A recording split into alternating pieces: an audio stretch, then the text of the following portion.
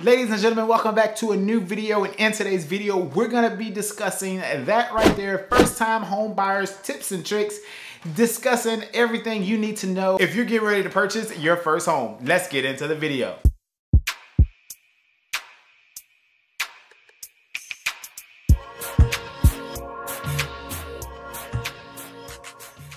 All right, ladies and gentlemen, before we get into the video, allow me to introduce myself. My name is Raymond Riley Jr., and I am a real estate broker and realtor here in Atlanta, Georgia, and I work with buyers and sellers alike that are looking to purchase or sell a piece of real estate here, whether that's residential or commercial.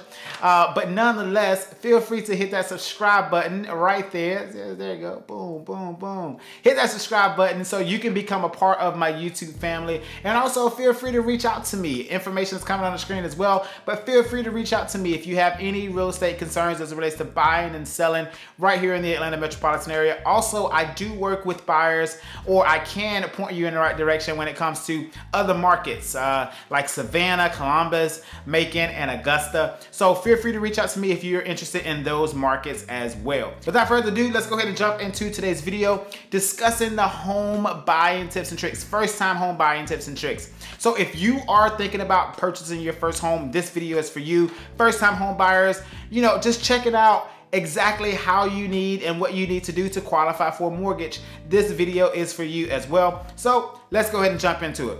Now, let me also say this before we get deeper. This video will be a part of a video series for first time home buyers tips and tricks that can be found in the new playlist on the channel titled just that, first time home buyer tips and tricks. This is the first installment of these type of videos, so more of these are coming, and the reason they're coming is because in the comment section I am listening to you guys.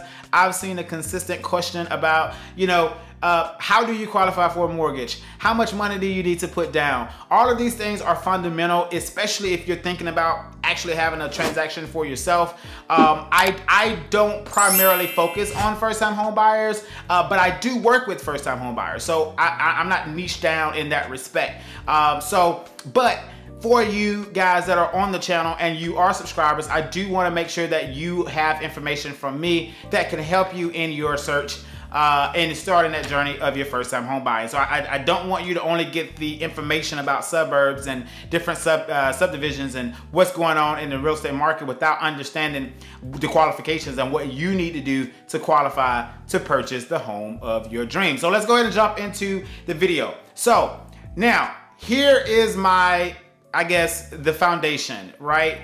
I'm gonna give you the 8 steps in my, well really it's 7 steps for you, but it's 8 for me as your realtor because I have a quality control at the end.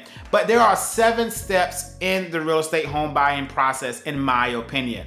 I'm gonna be looking at my notes just to make sure I give it to you right. The first one is gonna be your consultation.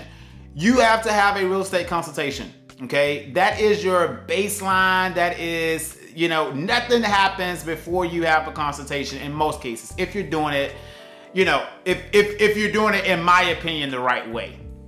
Now, there are some nuances that can change that, like, obtaining financing first, then talking to a realtor. That's okay.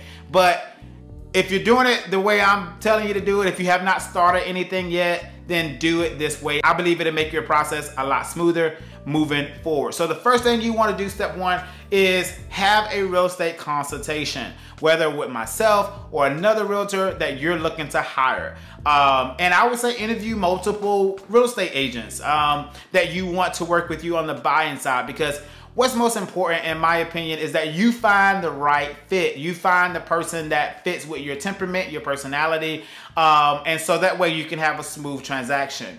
I think working with me, I believe I can work with everyone, but I don't think that everyone can work with me, if that makes sense.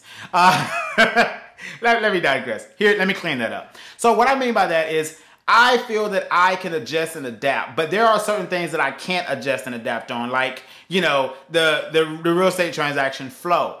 I do this for a living. I know the proper way that this transaction needs to go. I am here to guide you. So what I am not is, I am not a type of realtor that you can pretty much recreate the wheel for me and tell me that, or tell me how you want me to do my job, right?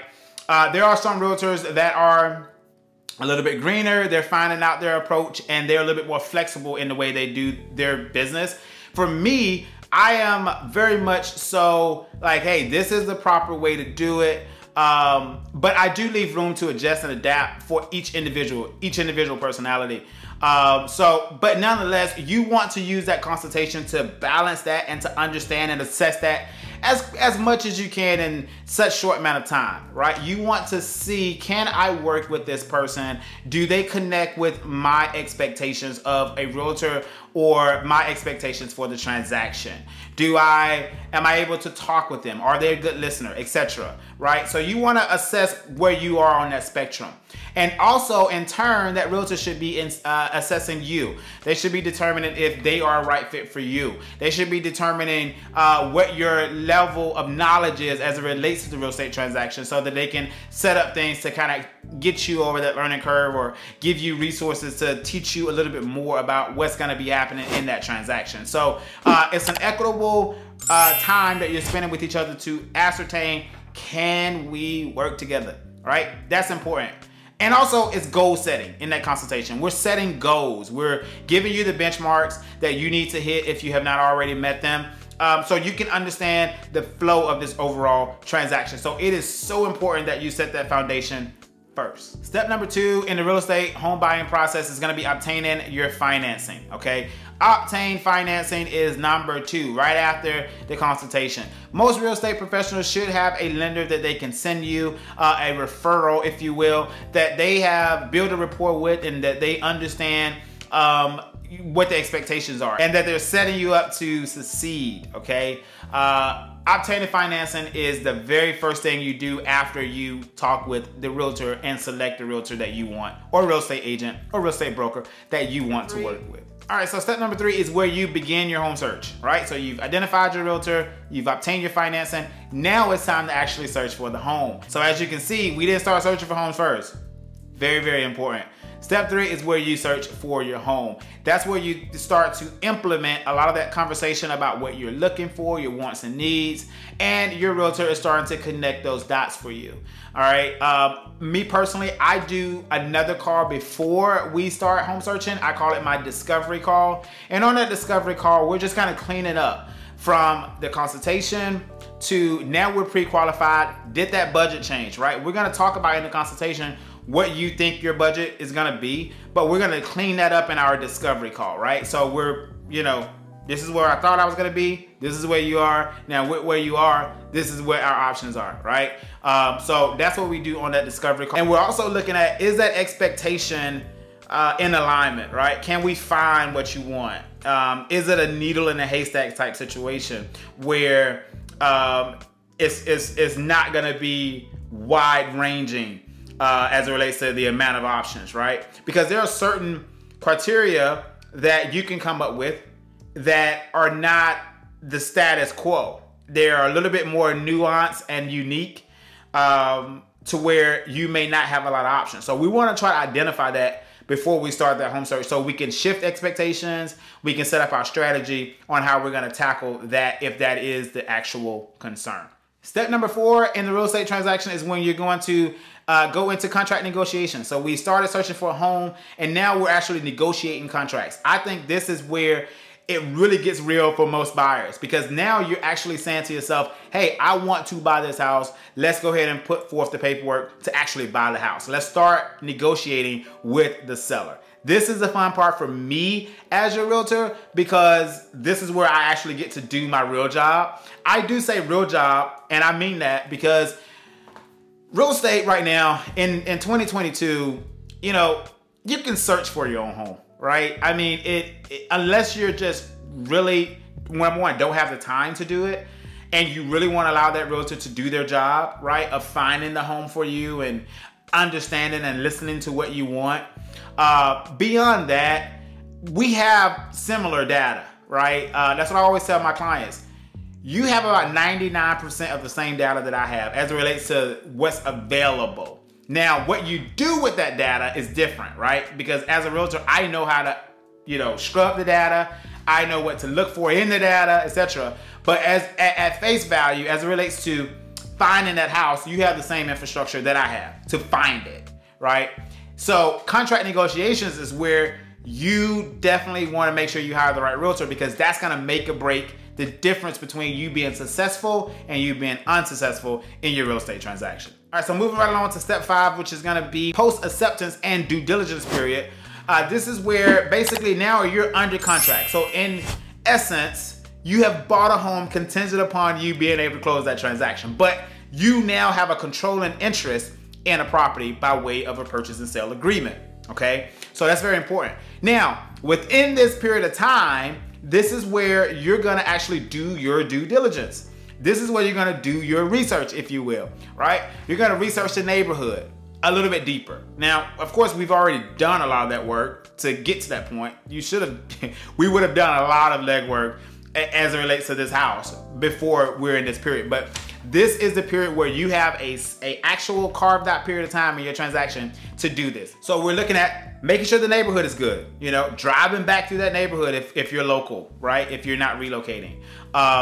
You know, scrubbing the data on the neighborhood if, you know, even if you are local, city-data.com. City hyphen, is that hyphen or dash? Hyphen dash, same thing, .com. It should be flashing on the screen now. So that website is gonna be your best friend to scrub data, to look at the deeper dive statistically in that area, if that is a concern to you, right? So that is where you're gonna be doing that. Also, we're gonna be looking at our home, we're gonna be scheduling our home inspection. Any qualified or any, you know, working realtor or real estate agent or real estate broker should be able to give you a list of recommended inspectors or point you in the right direction as it relates to searching for those inspectors. I do that for my clients. As soon as you go into contract, you're gonna get an email from me saying home inspection. It's gonna have a actual hyperlink from the American Association of Home Inspectors, ASHI, if you will. And I'm gonna go ahead and put in the zip code, and it's gonna populate over 50, 75, between 50 to 75 home inspectors. I'm gonna send you that hyperlink, and then below that, I'm gonna tell you which company I have had a lot of success with working with. A lot of my clients have chosen to work with that inspector. So it will be your choice. But I give you that framework, so you don't have to do any guessing. Most of the time when you're working with a real estate professional that is constantly working in the business, the process should be easy. You should never have to guess through a real estate transaction. You should never have to feel that you are doing the things that you don't know how to do. That is why you're hiring a realtor to do those items, okay, or tackle those things for you, or give you advice on those things. So that is pretty much step 5 in the real estate transaction, post acceptance, due diligence. Now moving on to step number 6, which is going to be title search and appraisal. So in this period of time, you have, you know, got the home under contract, you've gotten your home inspection, we have renegotiated the contract if we need to, meaning if there were repair issues that came up on the due diligence report or on the inspection report, we've gotten over that. Now we have instructed the closing attorney, go ahead and scrub that title, make sure that there's no liens on the property, and the lender has already played or has or will at that, you know, notification that the due diligence period is over. So basically we would instruct them to go ahead and order the appraisal, and that appraisal will be ordered. And in this period of time, we are waiting for that appraisal to come back, the appraisal report. The appraisal report is where we ascertain value, where the value is determined for the home, right? That person to determine the value of the home is called a appraiser.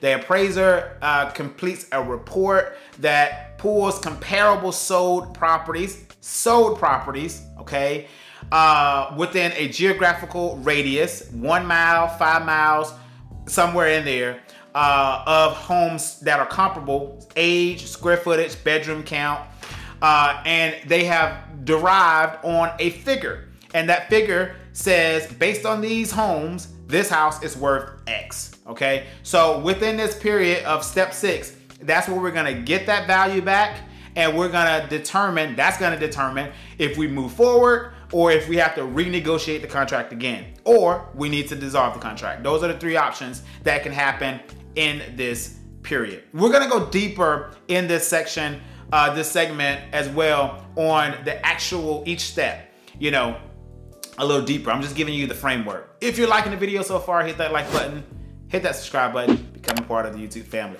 Now moving on to step 7. At this point, this is clear to close and closing day. So we have to get what we call a clear to close from your lender. At that point, the valuation would have come back in step 6. The valuation, in order to get to step 7, has to be positive, or the contract has to be re-ratified to overcome any deficiencies. So deficiency would mean if we're under contract at $400,000 and the appraisal came back at $375,000, that is a deficiency of $25,000. Now, how we deal with that deficiency, there are a few options, right? Which we're gonna get deeper in on more videos to come. But the root of it is we have to deal with that $25,000 in order to get to step number 7. So at this point, we're in step number 7, which is the happy day. This is the day that we show up at our closing attorney's office and we sign, or you sign, all of your documents to purchase that home. All right, that period or that process could take anywhere from 45 minutes to an hour and a half. Just depends on how fast you want to agree to the documents. Here's what I tell all of my clients that are going into closing the few days before, once we complete our final walkthrough, and which I skipped that part a little bit. So what we do is we do our final inspection and then we get our clear to close. Sometimes that happens same day, sometimes it's staggered, it just depends. And then we show up on closing day. So always we do a final walkthrough just to make sure that the property, number 1, is still standing. Number 2, there's no new issues that have come up between you know, the time we was last there until now, etc. So within or on that walkthrough, I always tell my clients, hey, the documents aren't gonna change, right? They're not gonna change. You're not gonna negotiate with the lender at the table in the closing attorney's office. So it's a matter of, do you wanna buy the house or do you not? Here's what you look for. Make sure your interest rate is still good. Make sure the purchase price matches with the purchase price of the contract that you signed, and make sure that it is the term that you're looking for, right? So make sure it's a 30-year fix if that's what you agreed to. And that's pretty much it. That's pretty much it. That's it. The mortgage note is gonna be the fact that, hey, that's the security for the loan. In the state of Georgia, Georgia is a non-judicial state, meaning foreclosures do not have to be litigated. I repeat that again. Foreclosures does not have to be litigated. In Georgia, 4 weeks of advertisement in your local newspaper. The first Tuesday of every month, the foreclosures are possible between 10 a.m. and 4 p.m. at your local courthouse steps, okay? So that's how foreclosures work in the state of Georgia. So they're gonna make that clear, and pretty much that's it, right? Sign your documents, get your keys, become a homeowner, and move on and live happily ever after. So that is the 7-step process of buying a home. As I said, hit that like button if you enjoyed the content. Hit that subscribe button if you want to be notified when the second episode of this playlist comes out, which we're gonna be looking deeper into each of these steps. So I kind of went deep on consultation. So the next video we're gonna be talking about is obtaining financing, which I'll go deeper in what are the qualifications to obtain the mortgage, what are some of the things you need to be worried about and doing and putting in place now before you even apply. So that's gonna be the next video. Stay tuned for that one. Thank you for watching, and I invite you to go take a look at the channel too. Over 100 videos talking about living in Atlanta, Georgia, and the Atlanta Metropolitan Area, meaning the suburbs. So you'll get to see pros and cons of each different suburb that I've covered. You're gonna see some subdivision tours. You're gonna really get a good understanding as to some different areas here in the Atlanta Metropolitan Area. So if you're thinking about relocating to Atlanta, allow this channel to be a resource to you. Thank you for watching, and I'll see you on the next one.